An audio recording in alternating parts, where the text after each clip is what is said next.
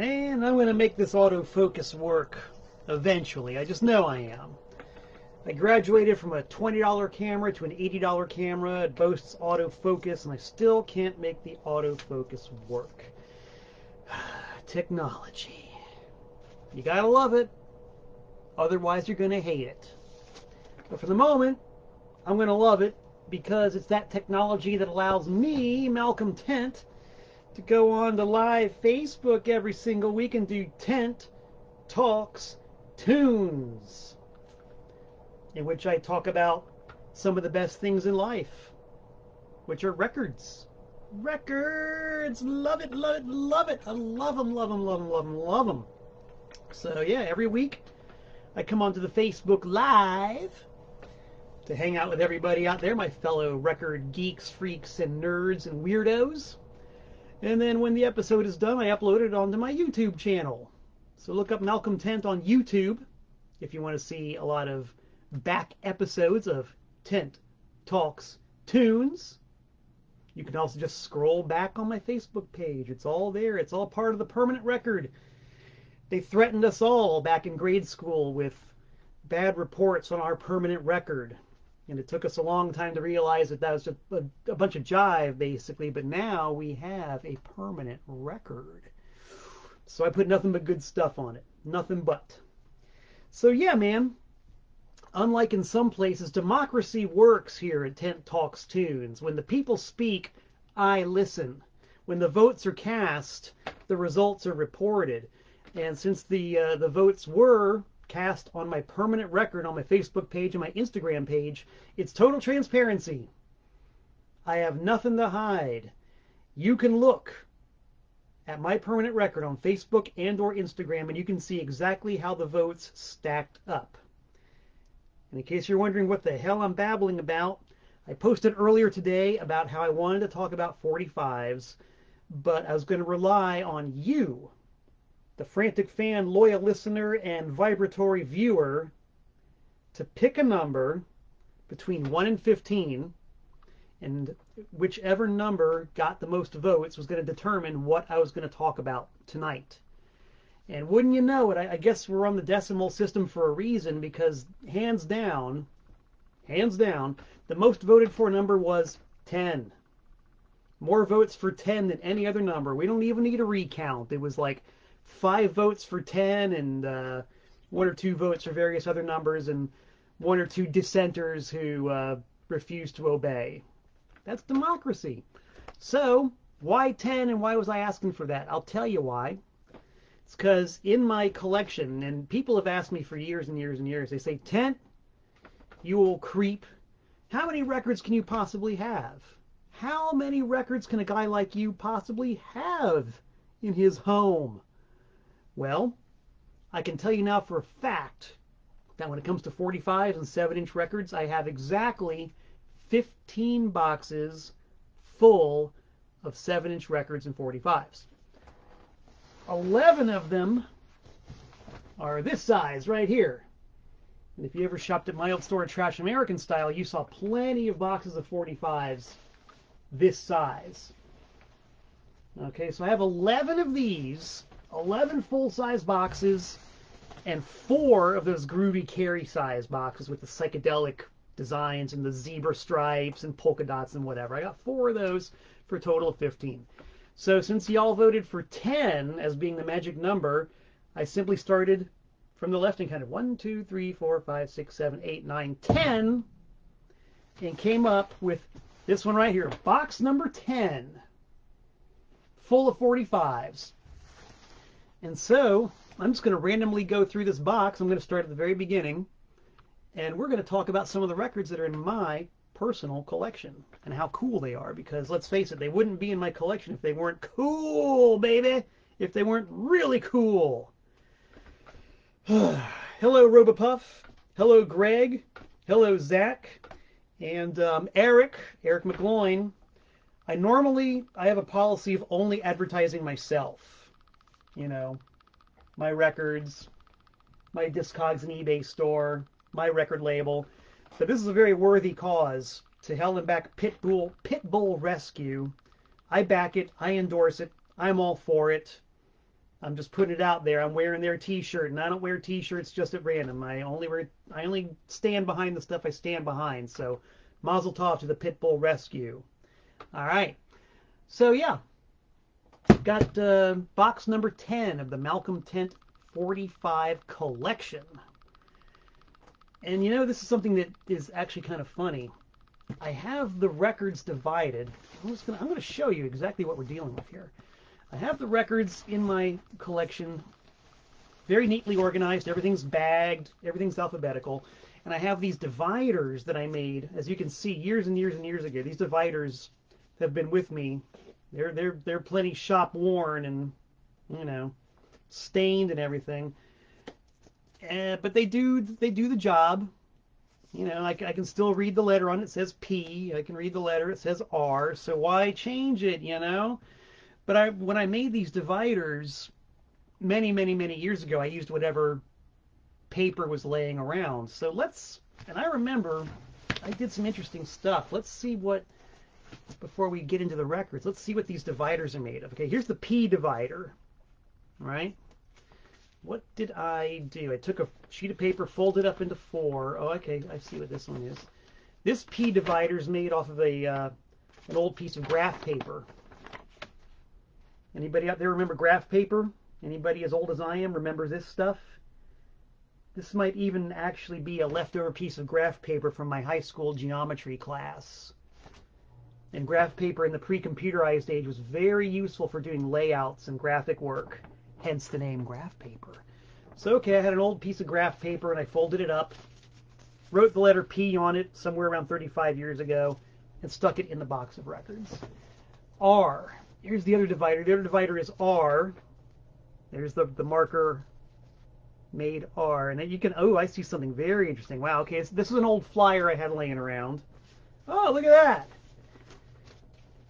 35 years ago, I had this old flyer laying around, cluttering up my office, so I figured I would put it to use and fold it into 4 pieces and draw the letter R on it and stick it in my 7-inch box. Look at that.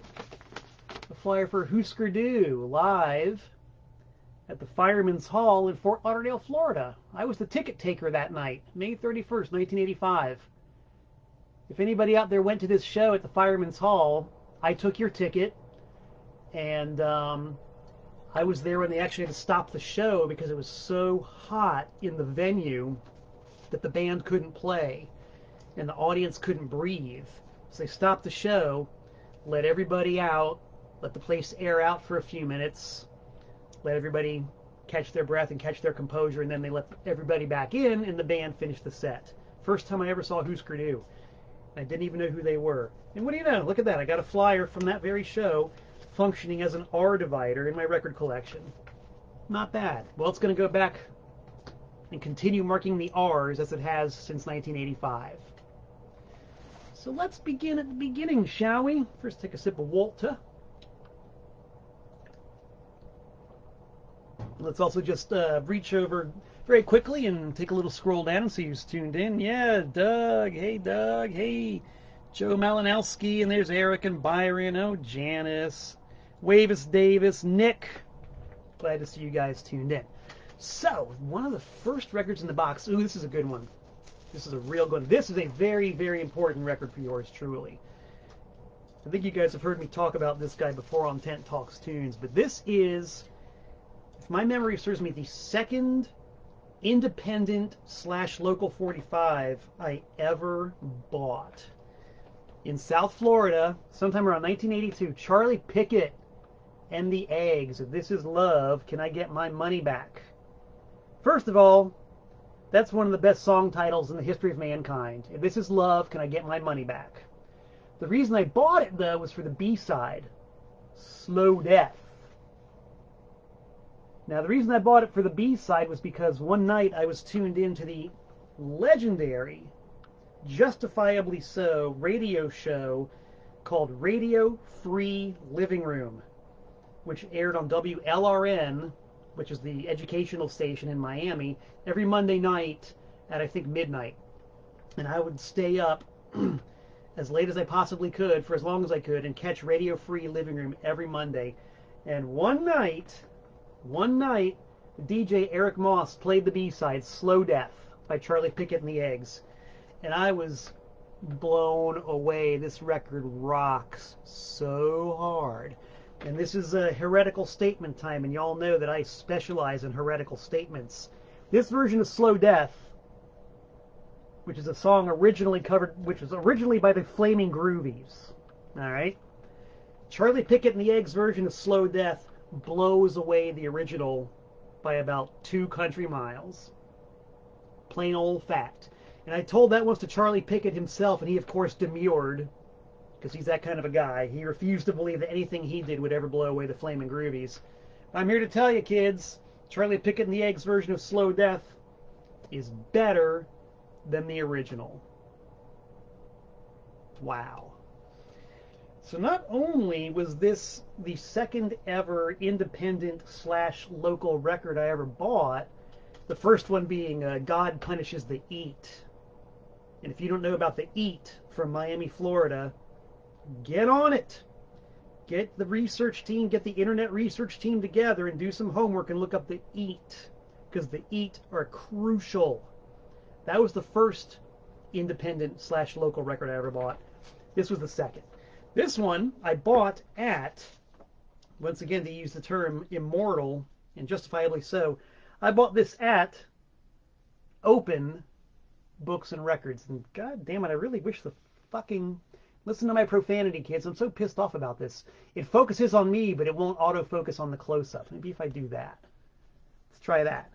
Will it focus? You guys are so lucky you get to see me struggle through this. Well, you can still read it anyway. It is legible. I bought this at Open Books and Records, and you guys you've heard me talk about Open Books and Records forever and ever and ever. It's the record store I grew up in.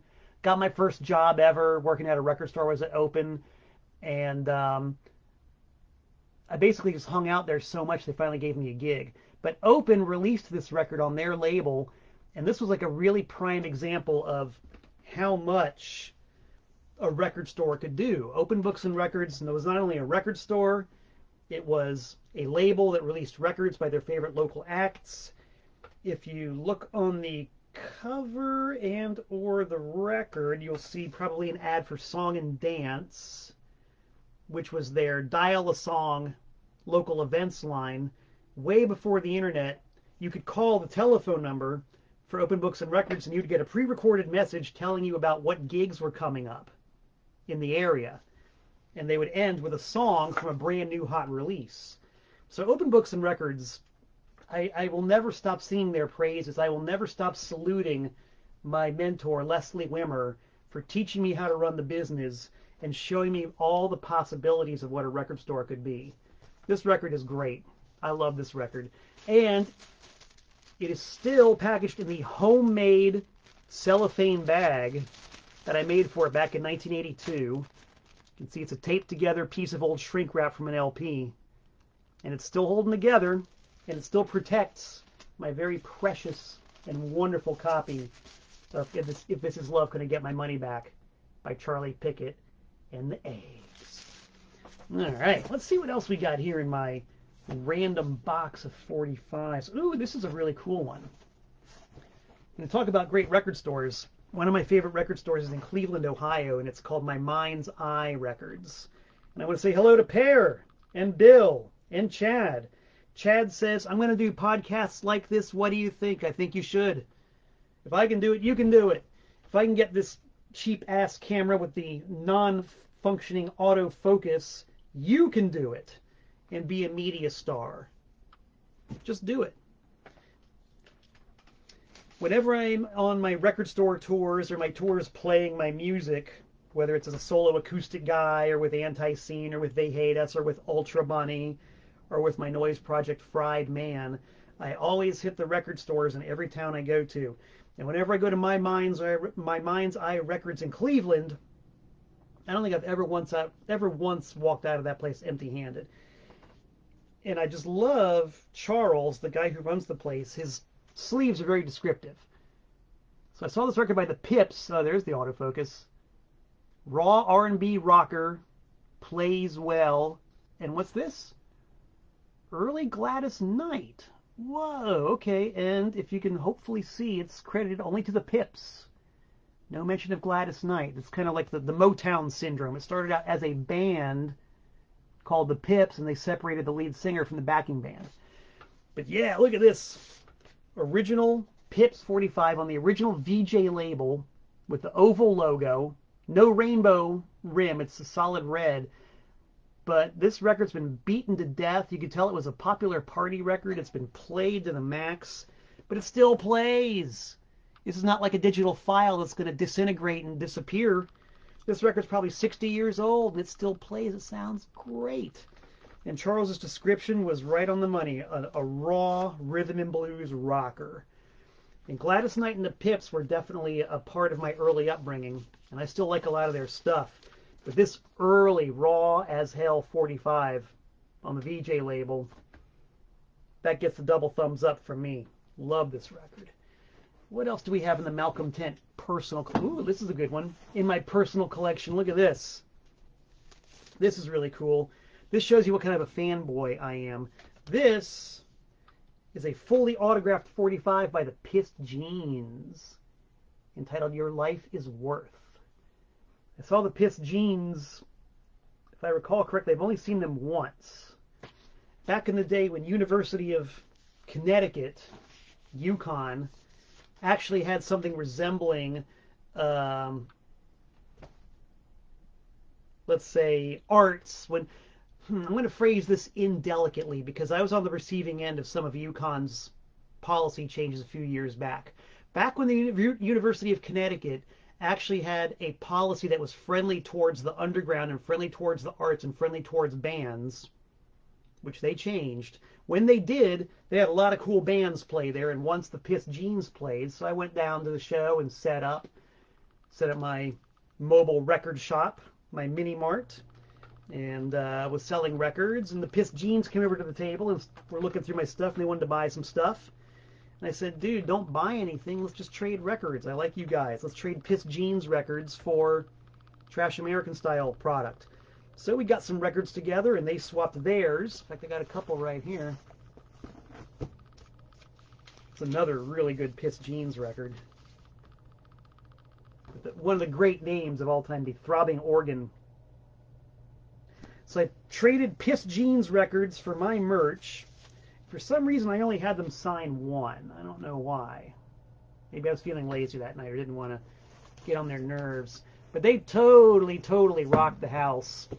And I was also doubly pleased to find that they already knew of my band, Ultra Money, and were fans of Ultra Money. So that was cool. That's why I love going out into the field and seeing bands and meeting them and talking to them and cross-pollinating our collections and, you know, just getting into it and being a fanboy. I also taped the show. It came out great. So here's a big salute from my famous vessel full of Danbury tap water to the Pissed Jeans and other great noisy bands in this world of ours.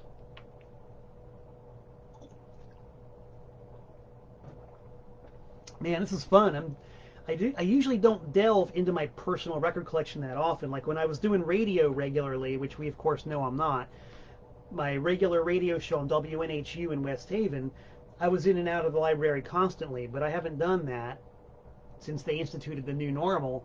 So I haven't looked at my personal record collection in quite a while. So this is really cool.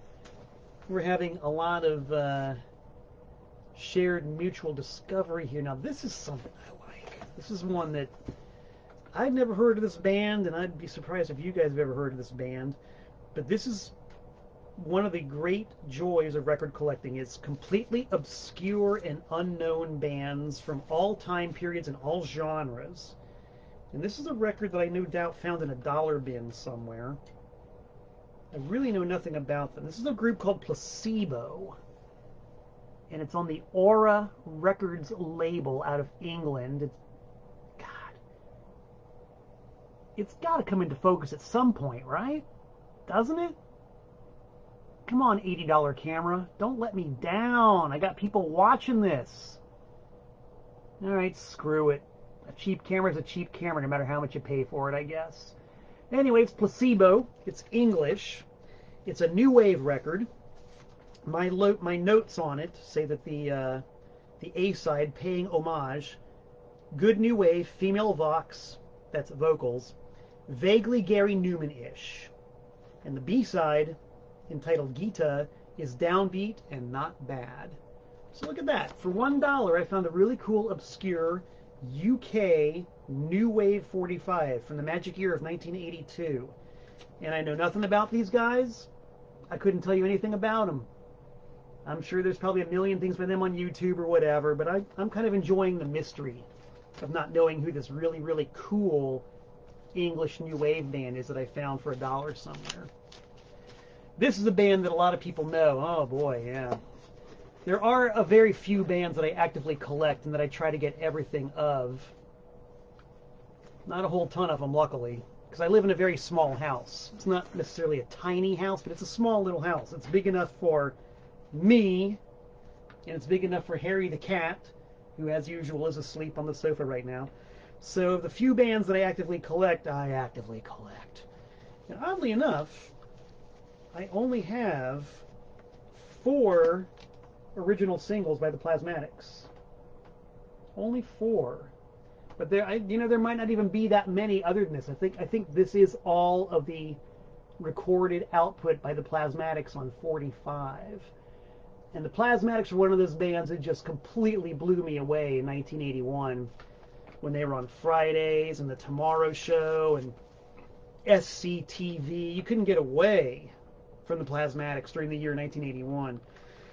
And I loved them. Oh man, they were like just so loud and so raw and so overdriven and so theatrical, and they looked so good. Love the Plasmatics. And the fact that they actually marketed their records as being on exciting colored vinyl. This was marketed in so many words as being on puke vinyl. How is some kid at the age of 17 or 16 going to resist a record that is pressed on puke vinyl? I didn't do it. I went out and I bought it. $3.49 at the time, which was kind of expensive for a 45. But for puke vinyl, it was worth it. For still one of the best posed live photos ever on a record. That is right up there with Kiss Alive, Judas Priest Unleashed in the East. That is awe-inspiring faux live posing. Great.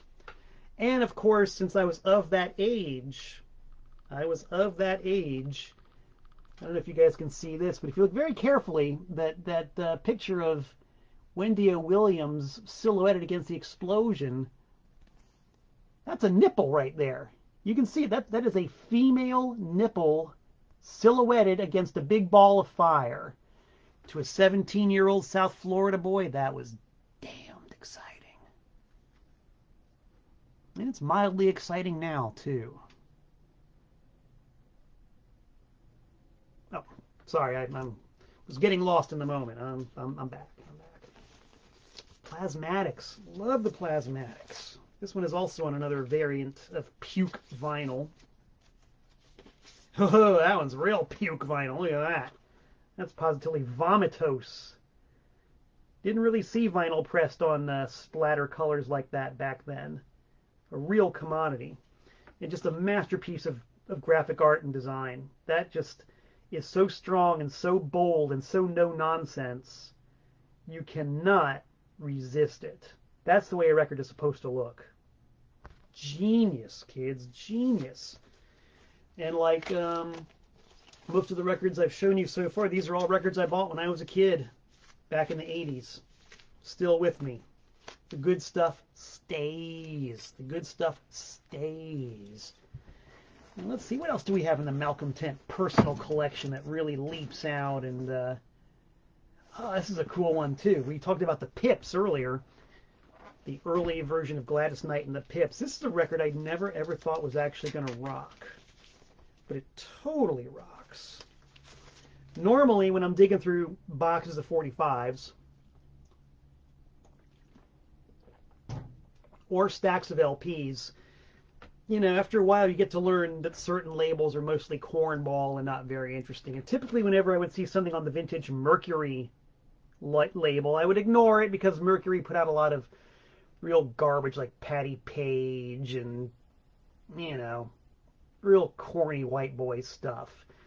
And I also normally would not look twice at a record by the Platters because everybody knows the Platters, you know, smooth doo-wops, smooth vocal harmonies. I don't do smooth, baby. I'm not about the smooth. No, no, no, no, no. I'm rough, tough, and coarse. I'm practically crude.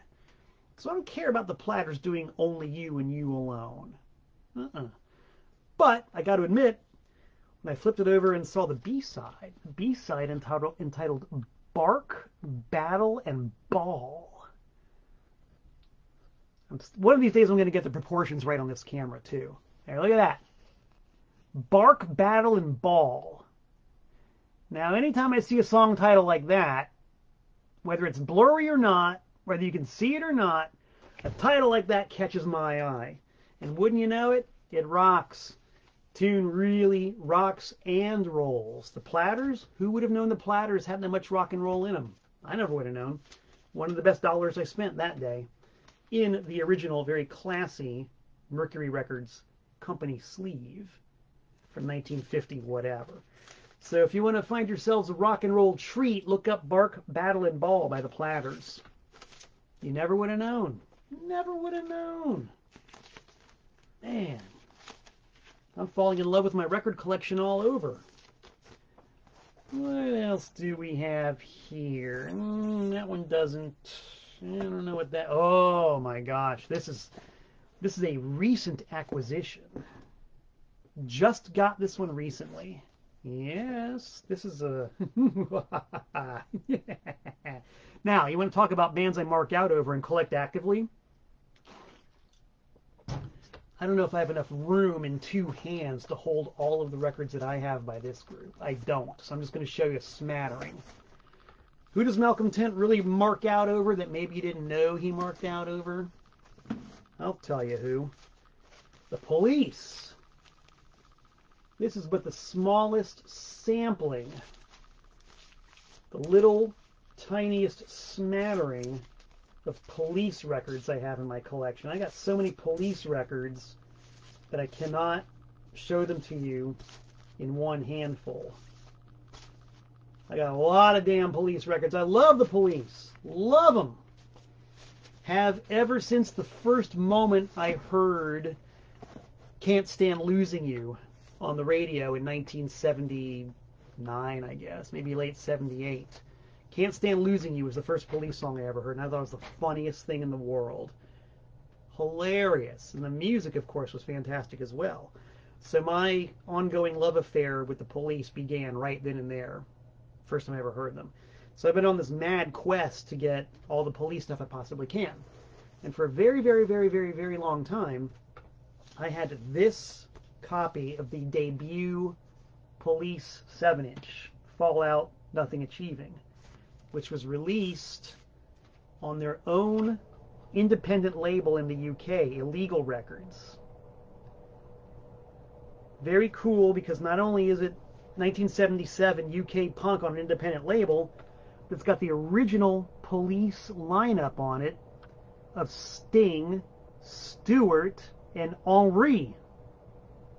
Obviously, everybody knows Sting, Stewart, and Andy, but that guy out there in the white shirt and the air mouth-breathing pose is Henri, the original Police guitar player, who was thrown out because he wasn't proficient enough. So this is a really key record for a Police collection. You know, if you're going to have the debut 45 by the Police on the original label. However, this copy, which I've owned forever and ever and ever, is not a bona fide first pressing. As far as I can tell, this is actually a third pressing. And look at it carefully. You know, if you're the type of dude that I am, or dudette that I am, just look at the label and look at the actual vinyl and look at the way it's laid out and the physical attributes of this thing. That's the third pressing.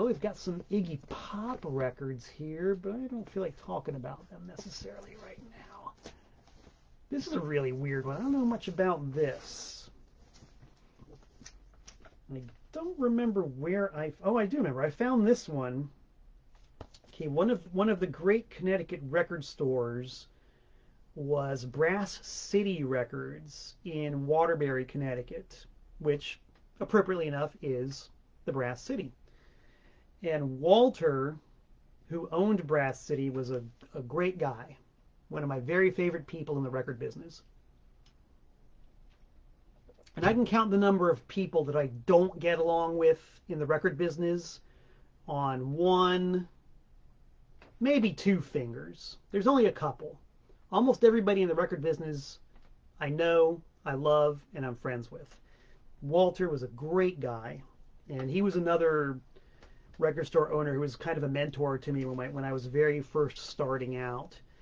And unfortunately, Walter left the planet a few years ago. And after that happened, I was called upon to help liquidate the record store and its contents. And so in doing that, I ended up buying a lot of records. And one of them I picked up just because it looked interesting. And this is where I discover so much great music, just because it looks interesting. I don't know what it is. Never heard of it before. It's not like a pedigreed record that everybody wants. It just looks interesting. And for some reason, Walter had not only the record by this group called, I'm going to guess it's pronounced Port Said. He had the record, and bundled with the record was an acetate of the Port Said. And I've talked about acetates before. One of my very first episodes of Tent Talks Tunes was about acetates and test pressings. You can look that one up on my YouTube channel or my Facebook. But a one-of-a-kind, handmade acetate record. I hope you can see that. Oh, look at that. Now it's focusing. That's cool. I guess I have to hit it at an angle and it will focus. I'm learning, kids. I'm learning. 1981. It's a vaguely new wave-ish record with vaguely Eastern sounds, as you might guess. And this is an acetate made at the studio for reference purposes. And it was bundled in with a regular copy of the Port... Oh, yeah, there you go. You have to hit it at an angle. A regular copy of the Port Said record, which has actually a different B-side. So it's pretty fascinating. Same deal. Don't know anything about them, except they're apparently from New York City. Apparently. Came out in 1981. It's a good record. And we have the officially released version of the record and an unreleased version of it on acetate. That's cool. I love this kind of stuff. Maybe the Internet Research Team can get on it and see who Port Said is and who these people Musella, Tischler, and Walsh are. Boy, my hand, look at that. Look at that hand. Isn't that like the most hideous thing you've ever seen in your life? Showing through the record. Looks like a big piece of protoplasm or something. Looks like it's going to jump out and suck your eyeballs out. Ugh, gross. Gross. Sorry to distract you guys, but yeah, Musella, Tischler, and Walsh. Port Said. Know nothing about them. Just one of those cool, rare, I don't even know if it's rare, but just totally obscure records that turned out to be really good. And we got a few more minutes left here. I said that since we were talking about 45s today, I was only going to go on for 45 minutes. We're on for 39 so far, so we're getting to the home stretch here. Oh my God, got to talk about this. This, if anybody has known me, knows that this is one of my favorite records.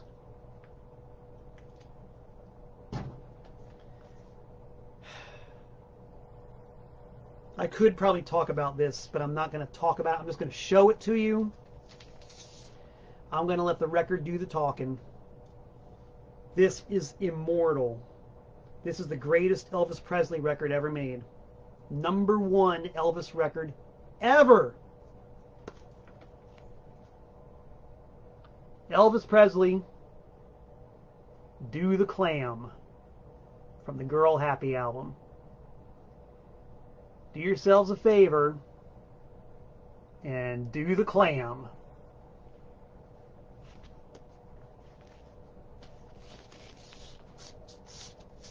Written by Ed Wood's girlfriend. That's a fact. Ed Wood's girlfriend. What else do we have in Malcolm 10 box? Ooh, so many great. Ooh, here's a good. Oh, this, I like this one. This is really cool. This is really cool. This is really obscure. I also got this one from Brass City Records, but a long time ago. This is another one where the cover kind of says it all. You folks might know that I'm a giant size mark for Public Image Limited, also known as, if you can see up close right there, PIL. as blurry as it may be. Now, how come it focused a second ago, but now it's not focusing when I held it at an angle? Whatever. This is a bootleg 7-inch that came out of, as it says right there, the famous Riot Show. I love it when you're able to cram an entire gig onto a 7-inch. And this is typical bootleg stuff, you know, it's cheaply pressed on crappy vinyl. The sound quality of the recording itself is lousy. Plain white labels. You all can't, I mean, you're not here with me, but you can't see how just cheap this vinyl is. It's total, like, Taiwanese regrind. It's terrible. But it's the entire concert that Public Image Limited played in New York City in 1981 that ended in a riot, with people trying to destroy the venue. And it's hilarious. It's really funny. I have no doubt whatsoever that you can look this up and hear it in its entirety. Public Image Limited at the Ritz, May 15th, 1981, Riot Show. The recording itself is murky as hell, but you can hear it. Gets my vote for sheer absurdity and wonderfulness. Thank you, bootleggers, for preserving it on vinyl. Alright, what else does Malcolm Tent have in his collection that he really feels like showing the people? Oh, well, that's all the P's. Now we got the Q's. Ooh, do I want to show you that? Nah, it's not really that interesting. That was not that interesting. You see, you kind of have to go through a whole bunch of records in order to... this is one. I posted this one before once. This is not really the rarest record in the world. I mean, it's pretty damn rare. And it's extremely cool. The album that this record was taken from actually really caused the waves. The album was the one that changed the universe as we know it. But the fact that there was, believe it or not, a promotional 45 RPM single for Blitzkrieg Bach by the Ramones that was actually shopped to radio stations in the hopes that it would get some airplay, kind of blows my mind. I don't know if this came out before the album or after, probably before, but this very conceivably could be the first, and I use this term very loosely, punk rock record ever. Now, before the tidal waves begin, remember, I use the term extremely loosely, that this could be the first punk rock record ever. Blitzkrieg Bach by the Ramones.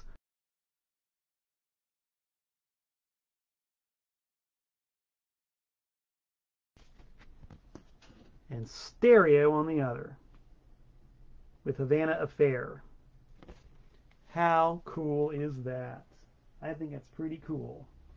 I don't think it's too cool that I dropped the sleeve, but that's why we have backup. Alright, let's start wrapping this thing up, man. I actually have a video conference call that I have to take in a few minutes, so it really does behoove me to sign off pretty soon. I will say I'm working on a very exciting project right now. Ooh. This is a cool one. Jimmy Reed. Usually experiments like this do not work at all. But in this case, it did work. You know, you take an old blues guy and you stick him with some modern, newfangled musicians and try to bring them up to date. That's how we got god-awful, horrible records like Electric Mud by Muddy Waters and the Howlin' Wolf album, where the front cover says, this is Howlin' Wolf's new record, he hates it. Well, he should have hated it because it's god-awful, it's horrific. You take a guy like Howlin' Wolf and you let him be Howlin' Wolf. You don't put him with a bunch of newbie psychedelicos and try to make him into a hippie. It doesn't work. But somehow, when some genius put Jimmy Reed in the studio toward the end of his life, and recorded this record, Crying Blind, it actually came out really well. It's not like that Muddy Waters record or that Howlin' Wolf record. They didn't try to make the guy psychedelic. They tried to make him funky. They gave him kind of a funky band, and it actually works. There it goes. Sounds really good. Torrid production? Yeah, it's kind of torrid. But it's funky and it's decent, and Jimmy Reed sounds good, and it's a fine record. Probably very low on most Jimmy Reed collectors' want lists, but I love it. It genuinely, it does the job. It's not an embarrassment like it could have been. Really cool late period record by Jimmy Reed. Out of Chicago, and by the looks of it, this was pressed by VJ, I'm going to guess, because he was a VJ recording artist when he first started out. Really great stuff. All right, I got time for one more. I'm going to show you guys one more record. What should it be? Should it be the, I don't know, what should it be? The first pressing of the first REM single on their original independent label, Hibtone? Yeah, you've probably seen one of those already. Got a lot of REM. Oh boy, how about some Residence records? We got Residence records. Love the Residence. Don't know if that's the one. Maybe I'll show you that. Okay, I'm gonna wrap it up with a record that, once again, I mean, I could go on all day. This represents the thrill of discovery. It's another record that I heard absolutely at random once on the radio. And this was on the other great South Florida radio show, which was called Off the Beaten Path. The DJ there was Bob Slade. Bob Slade, who appears to have disappeared. Nobody seems to know where Bob Slade is. If you're out there, Bob Slade, call home, please. I want to thank you for turning me on to this record right here. I heard, just at random, just completely at random, I heard this song on his show. Great second wave UK punk, like early 80s UK punk. And the chorus was, join the army, it's no life at all. Join the army, they'll put you up against the wall. Awesome record, but I didn't catch who it was by. Did not catch who it was by. So for many years, it was just an earworm. It stuck in my mind. I'm pretty sure I had a recording of it on cassette too, but without the information as to who it was. And it just stuck with me. And I always wanted to know who the hell it was that did this great song called Join the Army. And one day, and this goes to show you how we used to do it old school. One day I was reading an issue of Goldmine magazine. Yes, Goldmine, which is still publishing to this very day. Goldmine is still a bona fide print magazine serving the needs of record collectors. I still read it. Back in the day, Goldmine used to be this huge, 11 by 17 thick tome, and most of it was ads for records and auctions and stuff like that. And the auction lists would be printed in this ridiculous, 4-point type quite often. So you'd have to get a magnifying glass or whatever and just scroll through line after line after line after line after line after line of typewritten and then shrunk listings for records for auction. And I was going through one of those auction lists and I saw it was so weird. I just saw the listing for this record called Resistance 77. And the 4-song EP entitled Nowhere to Play. I don't know why, but I knew I needed to have that record.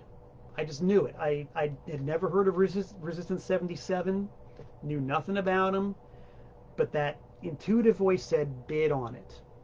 Bid on it. So I did it the way we used to do in auctions.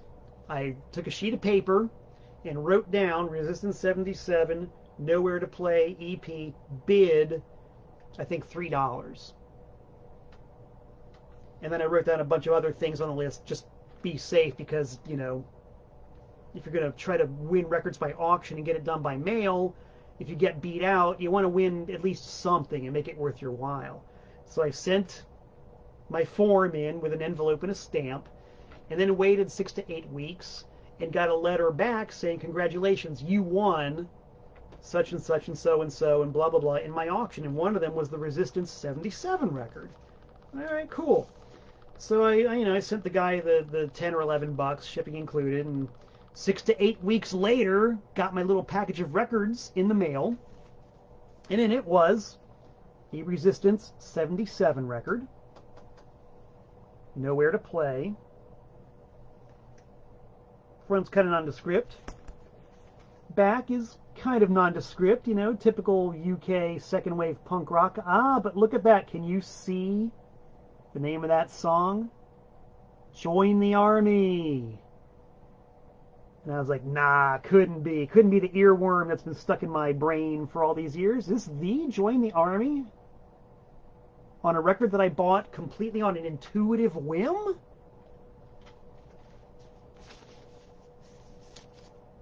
Took the record out the sleeve, put it on the turntable, dropped the needle on the groove, and what did I hear? Join the Army! Join the Army! It's no life at all! Join the Army! Join the Army! They'll put you up against the wall! Ha ha! I was so happy!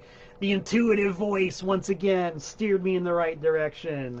So for $3 or whatever, I got the means to exterminate one earworm and add one really cool, obscure, veritably unknown UK punk rock band into my collection, where it stays to this day. And it's right here, safely nestled in box number 10, the box that you, the people, decided that I should talk about. And that's what I just did here on this week's episode of Tent Talks Tunes. Boom! So as always, I want to thank everybody for tuning in, listening to me yammer for a few minutes. Mr. James Pogo of the Arm Delight Rifles. Hello, Chad, and of course Robopuff and Janice and Larry and Doug. Thank you all for tuning in. Jake, hello, Jake. Always great to have you guys on board, my fellow music freaks and geeks. So yeah, don't forget, got to remind you again, Discogs and eBay, that's where you'll find me, Malcolm Tent. My record label and store name is TPOS. I think on eBay it's still called Trash American Style. So Trash American Style and or TPOS. You can't go wrong because it's me. And by shopping my stores, you keep me alive so I can talk to you some more. Send me your want lists. I got lots of goddamn records for sale, and I'll talk to them. I'll talk to you about them in person if you want. If you're serious, let me know. So that's it. I do hope to be back in about 167 hours. So until we meet again, this is Malcolm Tent saying so long from the Nutmeg State.